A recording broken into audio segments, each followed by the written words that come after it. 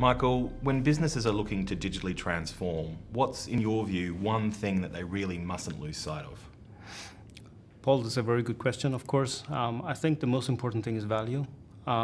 Create value for your stakeholders, for your employees, for your shareholders, but of course for your end clients as well.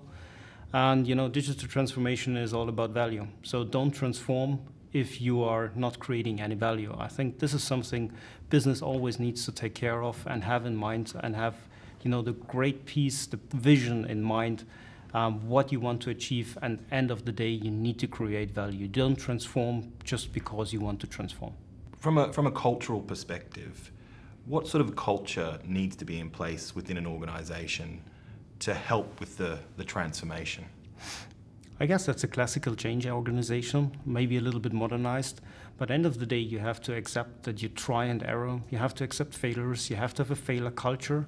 Of course you need to have a risk minimized strategy on that, but end of the day you need to be very iterative, you need to keep the good old things, but you need to innovate on the other side as well.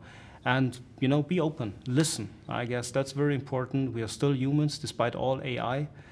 We need a listening culture there, and then I guess the base for a digital transformation is set culturally wise. Yeah, so people talk about failing quick. Yeah. What does failing quick mean to you? Failing quick means that sometimes I try out, and does it create the value I intended to do?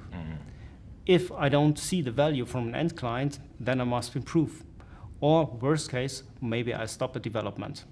And that's exactly having the braveness to accept the failure, and even more being brave as a management to stop.